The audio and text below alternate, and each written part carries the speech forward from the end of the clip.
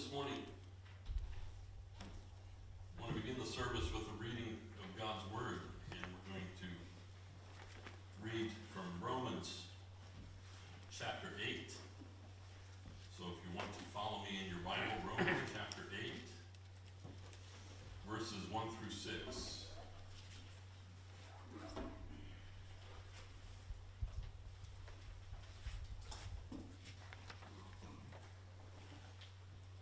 Romans chapter 8, verses 1 through 6. Therefore there is now no condemnation for those who are in Christ Jesus. Because through Christ Jesus, the law of the Spirit of life set me free from the law of sin and death. For what the law was powerless to do, in that it was weakened by the sinful nature, God did, by sending his own Son in the likeness of sinful man to be a sin offering. And so he condemned sin in sinful man, in order that the righteous requirements of the law might be fully met in us, who do not live according to the sinful nature, but according to the Spirit. Those who live according to the sinful nature have their minds set on what the nature desires. But those who live in accordance with the Spirit have their minds set on what the Spirit desires. May the Lord bless his word. Let's pray together. Our Father, as we gather this morning, we are thankful that the law of the Spirit of Christ has set us free.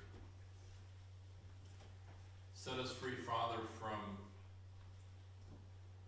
the law of Moses, set us free from the law of sin and death, so that we can worship you. And we can worship you this morning in spirit and in truth, because your word tells us that the mind set on the Spirit is life and peace.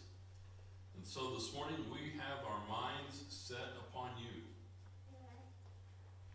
We have come to worship you, to have our minds renewed and transformed. And so I ask that you would fill us new and afresh with your Spirit. We will worship you in spirit and in truth. That we will experience the freedom that is ours in Christ Jesus because of all that he has done for us.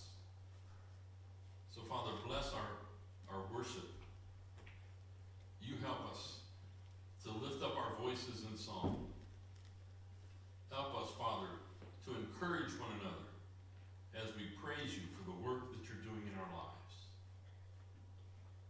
Then help us, Father, as we read your word and study it, to have minds that are open, ears that are receptive to the message that you have for us. So, Father, we commit ourselves to you today. In Jesus' name, amen. So let's worship through singing.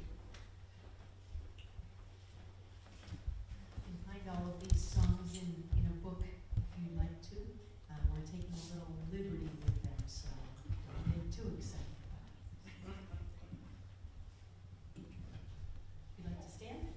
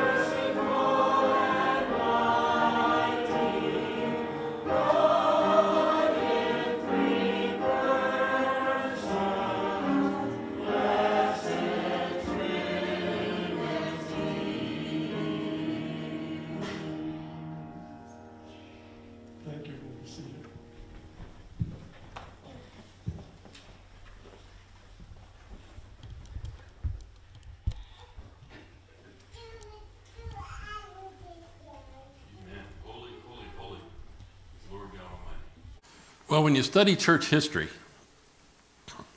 you really come face to face with the formation of Christianity's most basic statement of faith, developing through the years. The early church was forced to answer some of the same questions, or we would say the same challenges that we have today. They had to answer questions like, who is Jesus really? Questions like, how can God be three persons in one being? What's the proper role of the church in salvation? What constitutes the inspired books of the Bible? Those questions and many more were raised and answered in what was called the Universal Church Councils. Now, the key to understanding the orthodox teachings that came from these councils, you have to look at the heresies surrounding them. Because these councils, especially the earliest ones, were essentially anti-heresy conventions. They were called to sort out the true apostolic teachings from the false teachings of the heretics. And no sooner had one standard of orthodoxy been established and defended than the church had to rush to the defense of another. And when you look at all that, all of those universal church councils were important in their time. But really, only some of them stand out as having a lasting significance on the faith and in the life and ministry of the church today. There's a few of them. The first one is the First Council of Nicaea in 325. It's one of the earliest heresies to rear its head was Arianism, which asserted really that Christ was created by the Father, later adopted as the Son. They refuted this heresy by declaring that Jesus Christ is one being with the Father. And out of that came what we call the Nicene Creed. Take your hymn book this morning, and in the back of the hymnal, we have in the hymnal, well, it's not in the very back, but you'll find on page, well, I don't know if I ought to give out the page number or not. Page 666. On page 666, you have the Apostles' Creed at the top, and then you have the Nicene Creed. It's also page 675 in the newer hymnals. Well, we got two different kind of hymnals. Okay, 675. That's better. Well, let's stand together and read the Nicene Creed.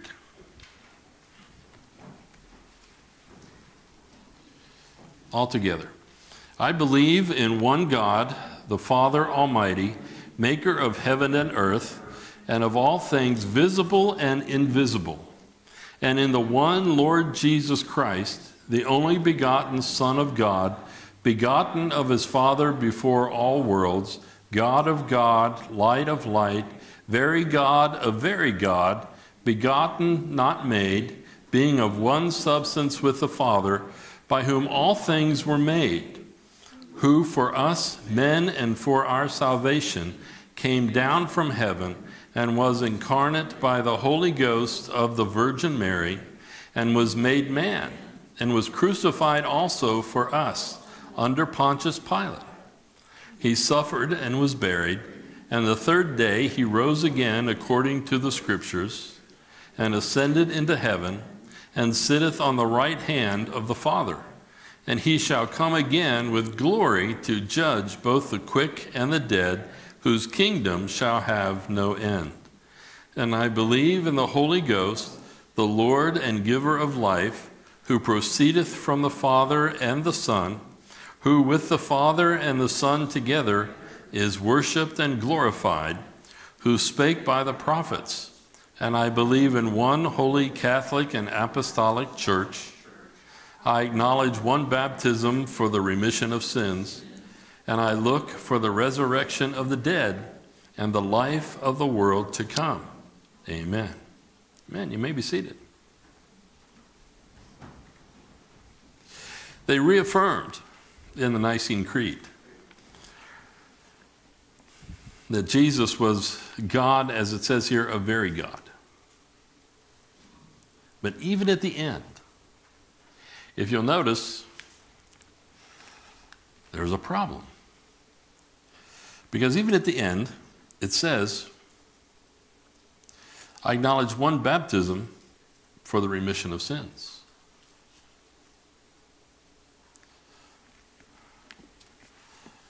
That's not quite right, is it? We're not saved by baptism. We're saved by the grace of the Lord Jesus Christ. Our study today in Galatians, we're returning to that first general council of the church that was held in Jerusalem about AD 50. The council decided that the Gentile converts to Christianity were not to be obligated to keep the feasts and the fasts of the Jewish tradition. They weren't obligated to keep the rituals of Judaism, including the rules concerning circumcision of males. The council did retain some prohibitions, though, on eating blood and meat not containing blood. That's why if we go out to eat anywhere, I always order my steak well done. I don't want any blood in it. The Bible says don't eat blood. Well, I don't. Meat of animals that were strangled, also on fornication and idolatry. That's called the apostolic decree. You can find that in Acts chapter 15. The accounts of that council, that's where they're found in Acts chapter 15, but also in Paul's letter to the Galatians in Acts chapter 2. So open your Bibles to Acts chapter 2. We're going to pick up our study here. Previously, in our study here in Acts chapter 2, it's like watching one of those TV shows where it's continued from week to week, and they begin by saying, well, previously in our study, we've looked at the council or the conference in Jerusalem. That was in verses 1 through 3. We looked at the period in Paul's life. It was 14 years after his first visit to Jerusalem. He went back to Jerusalem. He went with Barnabas and Paul, or Barnabas and Titus went with Paul. Those were the participants that went with him to this council. And the purpose of his attendance there was obedience to God's revelation. God spoke to him and said, I need you to go to this council. And he went there to confirm the gospel message. And his desire there was to overthrow really the power and influence of the false teachers.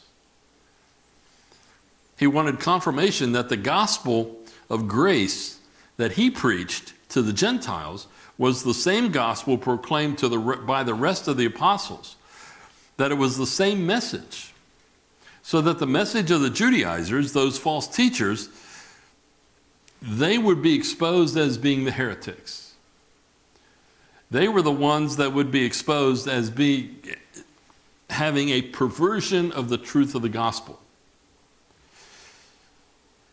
And ever since Paul's time, it's important for us to understand the enemy has been trying to add something to the simple gospel of grace. Even in the Nicene Creed, one baptism for the remission of sins. Well, that's an addition.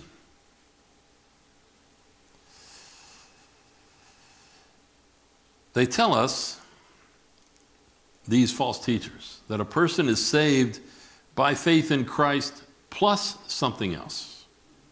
Maybe it's good works. The Judaizers said the law of Moses. In our day and age, people might add baptism or church membership, some kind of religious ritual.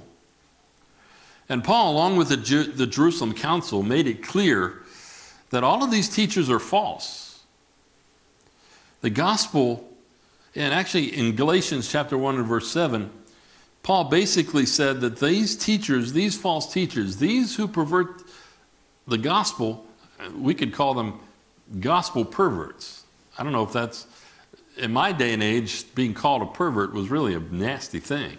I don't know if it is in our day and age now, but Paul calls them that. If you are changing the gospel, if you are adding to the gospel, you're perverting it. It's a perversion.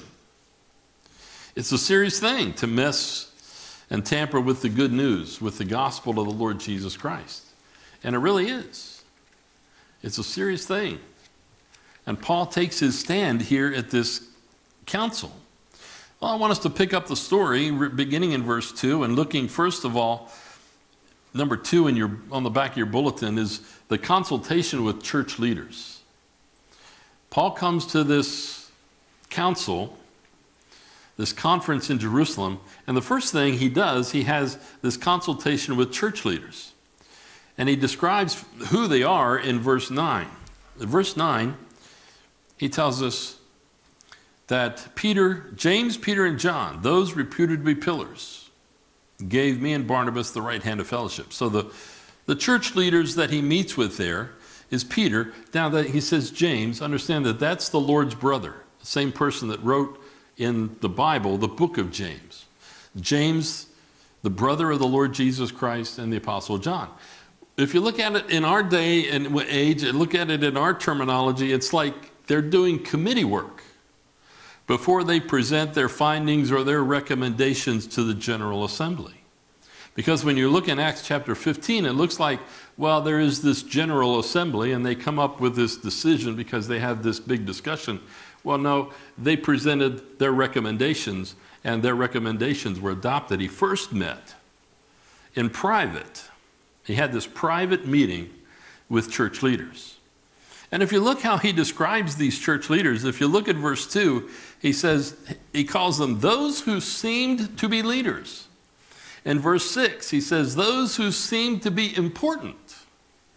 Verse 9, those reputed to be pillars. Now it sounds like he's being sarcastic, isn't it? Sounds like he's kind of poking at them. You know, these guys think they're, big shots.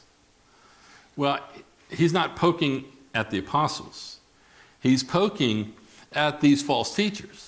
Because the false teachers, in their attacks against the Apostle Paul, told Paul, well, you're not Peter. Peter walked with Jesus. Peter walked on the water. He's certainly more important than you.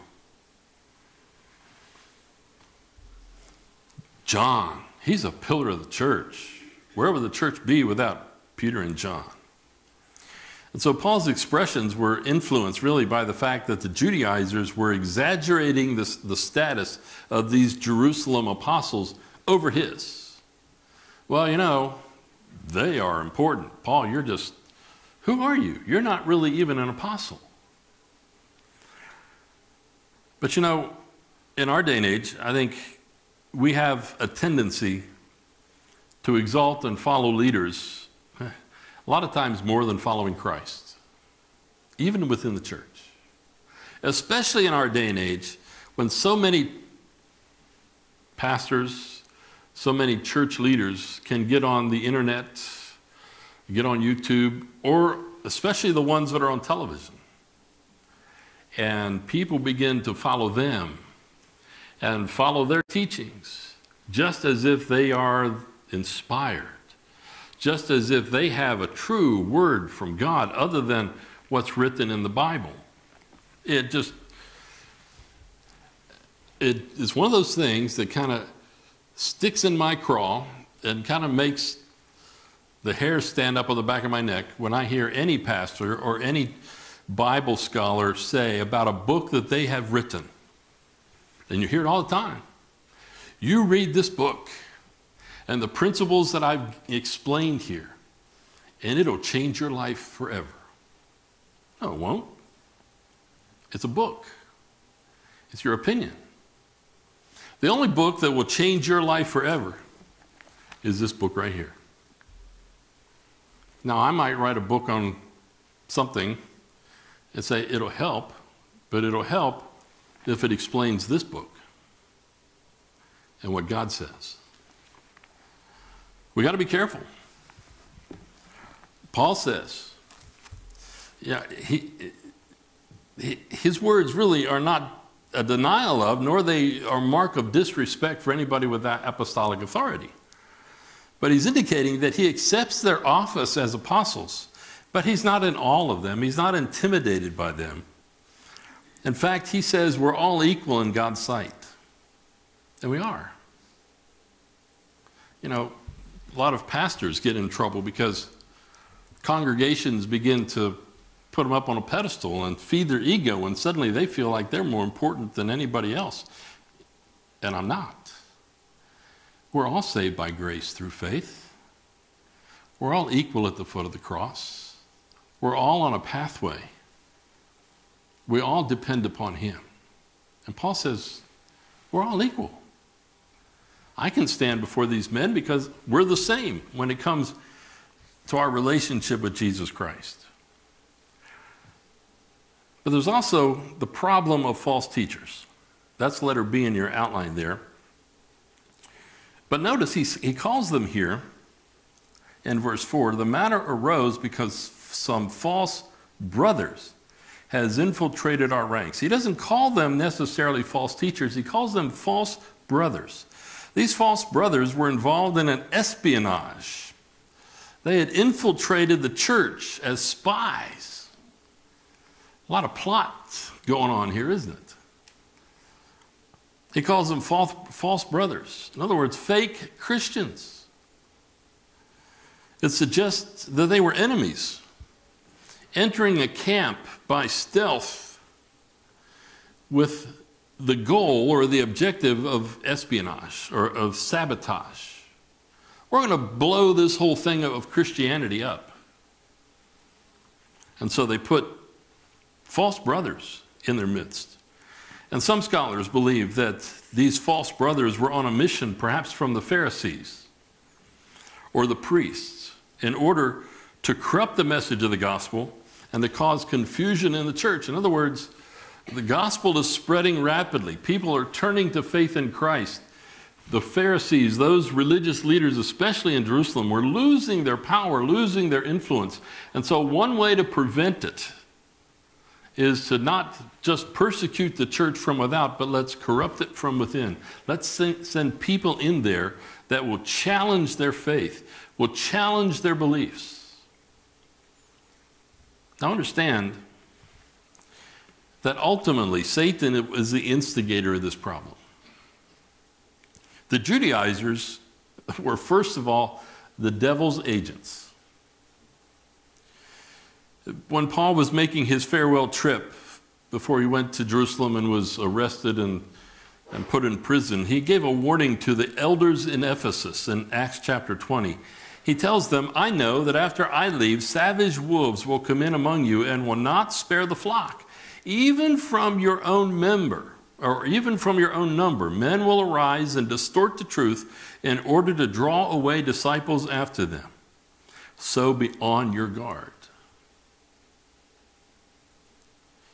Satan has done more to destroy the work of God through the distortion of the gospel from within the church than from the persecution of the church from the outside. Their specific purpose was to undermine the freedom that these Christians had in the Lord Jesus Christ in order to make them, Paul says, a slave. If you'll notice, he says, they had infiltrated our ranks to spy on our freedom we have in Christ Jesus and to make us slaves. Not slaves in the literal sense, but slaves in the spiritual sense of just putting them in bondage to a system of works, a system of salvation that was based upon performance. In Christ Jesus, believers have freedom from the law. You are free from the law this morning because of the Lord Jesus Christ. The law is not the way of salvation. You have freedom from its religious ceremonies and regulations as a way of living. We have freedom in the Lord Jesus Christ. Paul warns the Galatians that it's impossible to be a legalist. It's impossible to be a Judaizer and to be a Christian.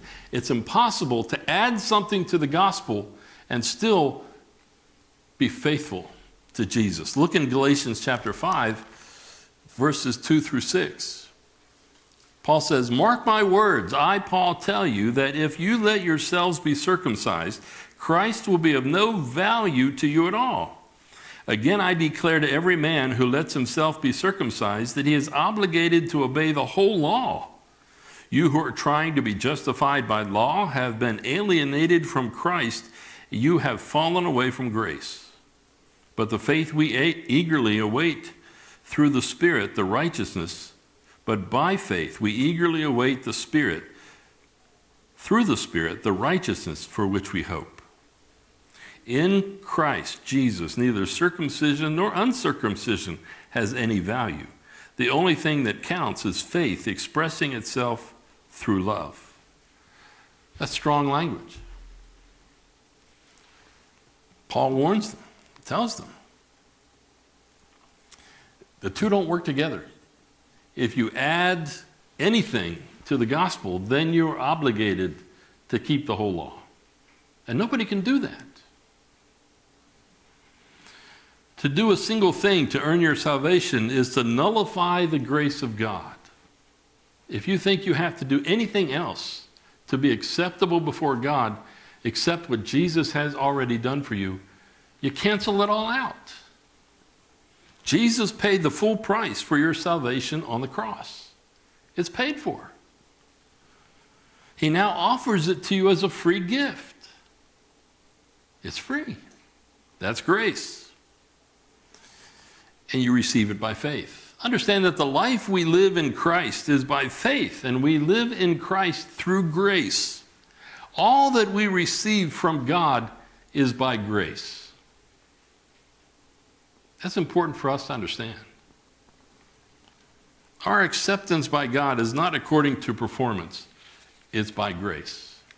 Satan loves to come against us. Satan loves to attack us and convince us. Now you may say, yes, I know that I have been saved by grace through faith. It's not of my own works, that I can't boast. Jesus died for me on the cross, paid the penalty for my sin. I don't deserve his love, I can't earn it. But after we receive Christ, how do we try to please God? Many times it's by performance. We fail, we sin, we struggle, we doubt. And we think, how can Jesus accept me now? We get filled with guilt. We get filled with anxiety. We stay away from church. We avoid other believers because we think, I just haven't lived up to the standard that Jesus has for me. And that may be true, but that doesn't change your acceptance in Christ. He loves you. He wants you to come to him because he's gracious. He's a loving God.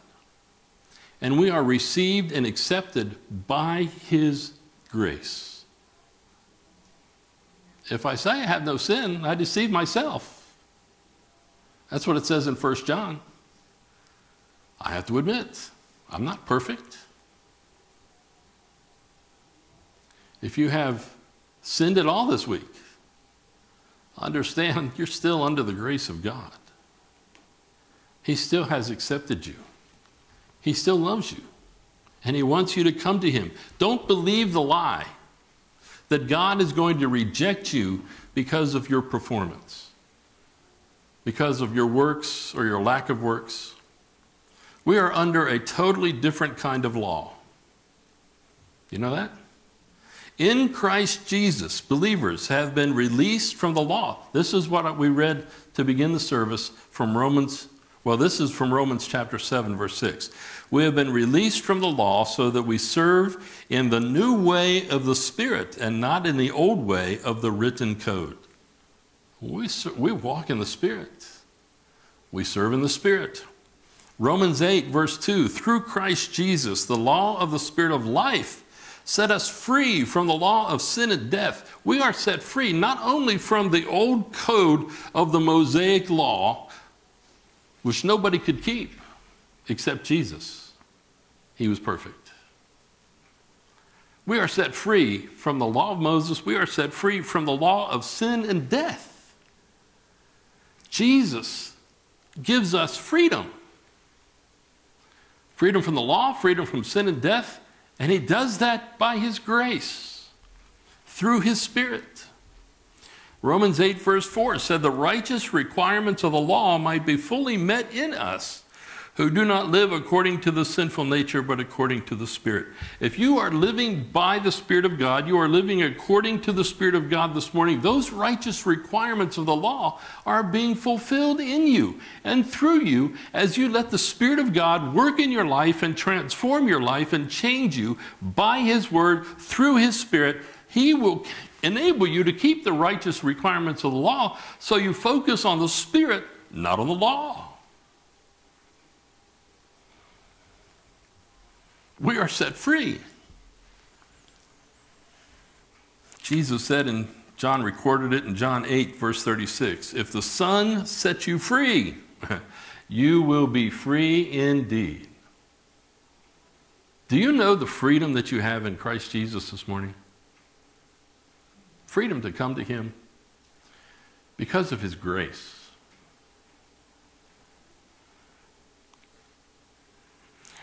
Well, let's look at number 2 real quick. Number 2 is the confirmation of Paul's ministry. Paul's ministry is confirmed, and they do that by confirming there is one message. Letter A there, under the confirmation of Paul's ministry, there is one message. Paul says they added nothing to my message. He says that.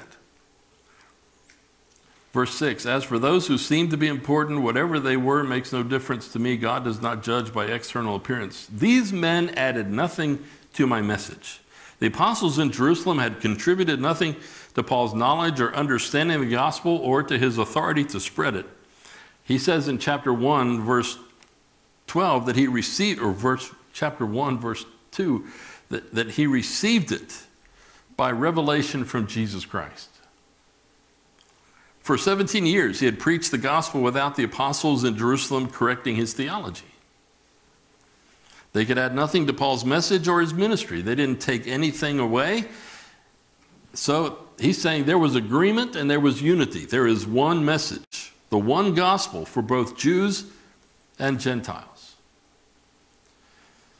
They recognized the hand of God at work. God, the same God who energized and empowered Peter, was the same God that energized and empowered Paul. They recognized the grace that had been given to Paul, God's grace, his free, undeserving, unmerited blessing and empowerment. Only God's grace could account for the proclamation of the gospel and the planting of churches that had been accomplished through the Apostle Paul. They looked at the evidence. Look at what God is doing. They recognize this is the hand of God. But then they also offer the right hand of fellowship. The right hand of fellowship. And that was to make, the right hand of fellowship was to make a solemn vow of friendship. The right hand of fellowship was a mark of partnership.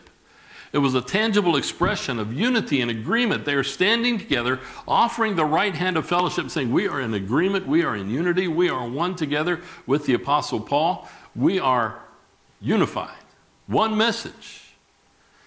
Jesus died for you on the cross, was buried, and rose again on the third day, and now offers you eternal life, and has ascended into heaven and is exalted at the right hand of the Father. One message that will transform and change your life. They agreed together. It was a tangible expression of unity and agreement. So there was one message, but there was also different ministries. They recognized that God had given different ministries to different men. Peter had centered his ministry primarily among the Jews. Paul had been called as an apostle to the Gentiles. Two different areas of ministry, one to the Jews, the other to the Gentiles. Peter and Paul would both preach the same gospel, and the same Lord would be at work in and through them. But they would minister to different people groups. God calls people to different ministries in different places. We are called to preach the same gospel and one seeking to work together and serve the one who is seeking together to build his church. Among those who know and love the Lord Jesus Christ, there really ought to be no competition. And I'm here to tell you this morning, I don't believe we're in any competition with Middlebury Baptist Church. There's one gospel, and they proclaim that gospel. We have different ministries, but we're not in competition with them. There's enough unsaved unbelievers in Tioga County to fill every church full and overflowing and have multiple services, and we still would not reach everybody in Tioga County. Different ministries. Peter was a great man. He was a leading apostle. Yet he gladly cooperated with Paul and permitted him to carry on his ministry as the Lord would lead him. You got blanks there to fill in. Write this down. Different ministries, different methods, but one message. The message is the gospel of grace through the Lord Jesus Christ. That's what they affirmed. Different ministries, different methods, but one message. And that's Jesus Christ and him crucified. But they also had one request. That's letter C, the last blank there to fill in. One request, and that was to remember the poor. The request was not a doctrinal, but it was kind of a practical reminder of the special needs of believers, especially in Judea.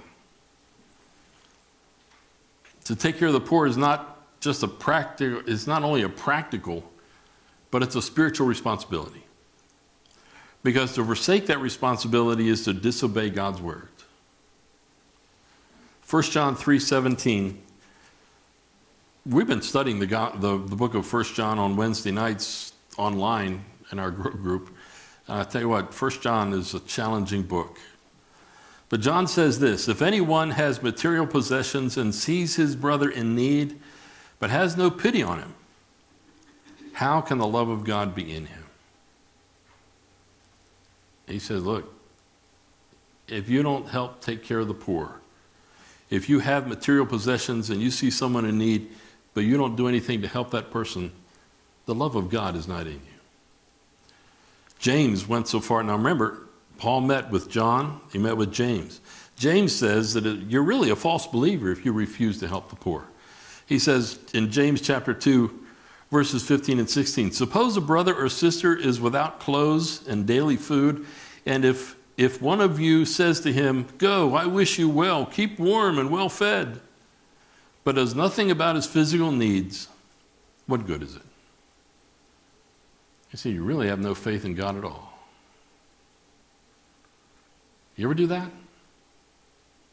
Somebody comes to you with a need, somebody says, you know what our typical coined response is? I'll pray for you for that.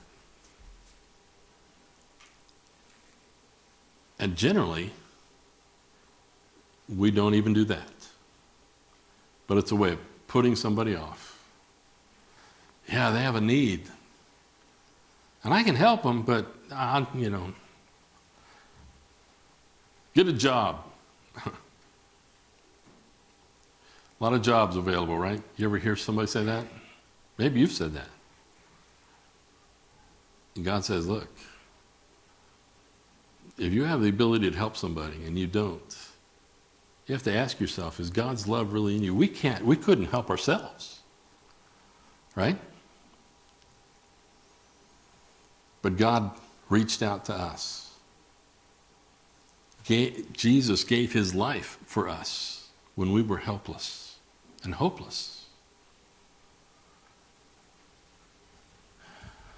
Paul says, I'm eager to do that. He had always had interest in helping the poor. He gladly followed that request. Well, let me go through these. I got just a few takeaways here from this Jerusalem council. The first one is the importance of accountability. Paul didn't try to argue with those false teachers on his own. He went to the Jerusalem council. There was a method of accountability.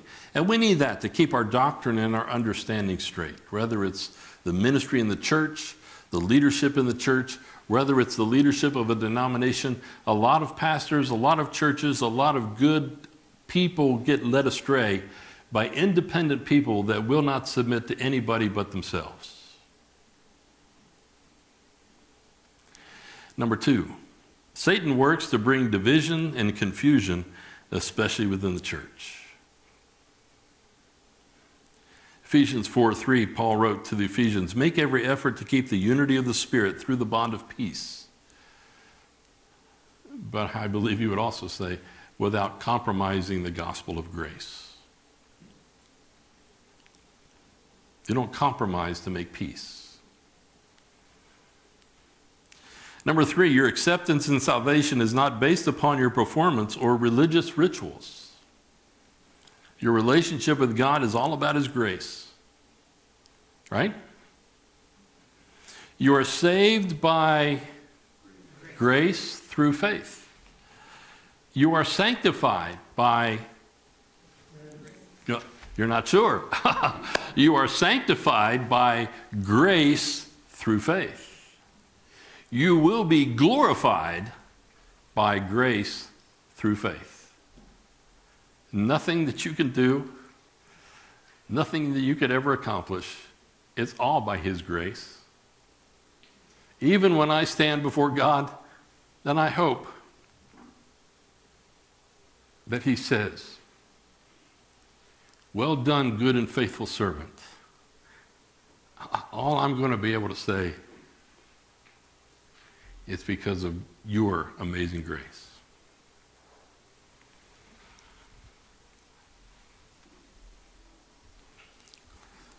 And number 4 is the importance of the work of the gospel. One message, agreement on the gospel of grace. Jesus Christ died for our sins on the cross, paying the penalty for our sins, was buried for 3 days, rose from the grave on the 3rd day, conquering the penalty of sin, which is death, and now provides for us eternal life as a free gift to all who will believe. Jesus ascended into heaven alive and living today. He's alive today, seated at the right hand of the Father, and He's there making intercession for us. We serve a risen Savior. One message, but there's different ministries. We can be in fellowship with different ministries. We can work together to complete the Great Commission when we agree on the primary doctrine of the gospel of grace.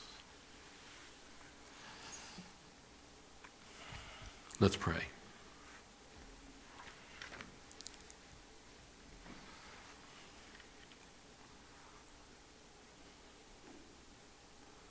Father, there's so much here.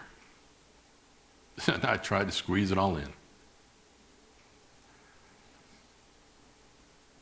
But Father, maybe one of my brothers and sisters this morning are just filled with guilt, filled with pain. Maybe they feel separated from you because they're believing that lie of performance, that somehow they just are not good enough.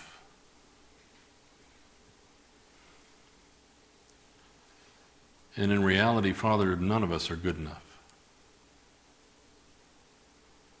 It's only by your grace that we receive that righteousness that you provide by your Spirit.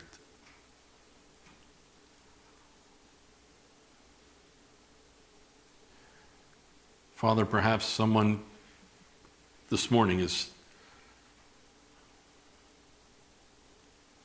just struggling to know you, to experience your grace and forgiveness.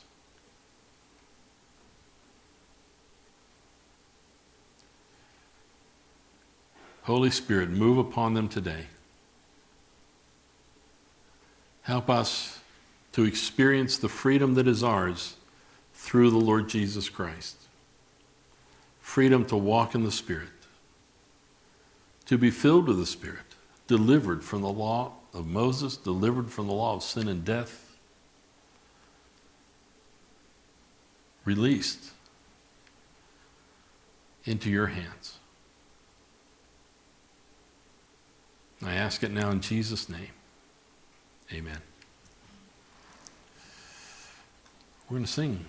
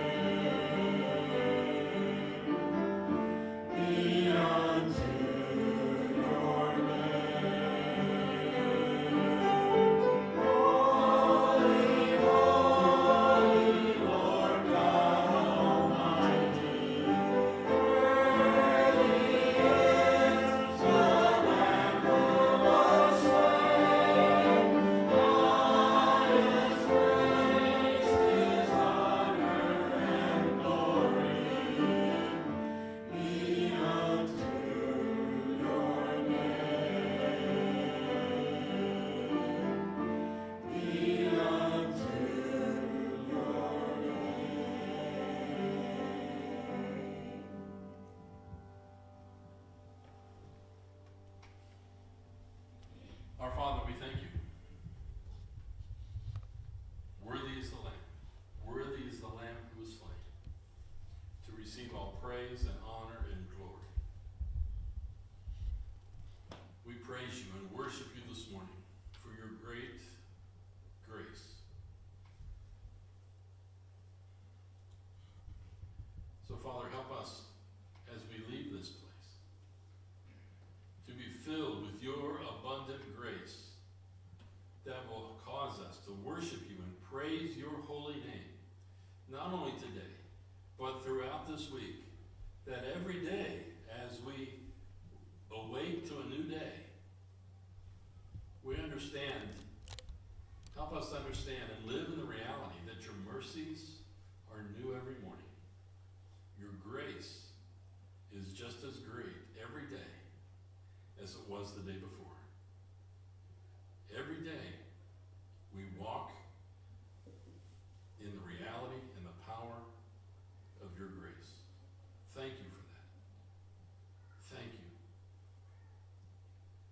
Jesus, we pray in your name.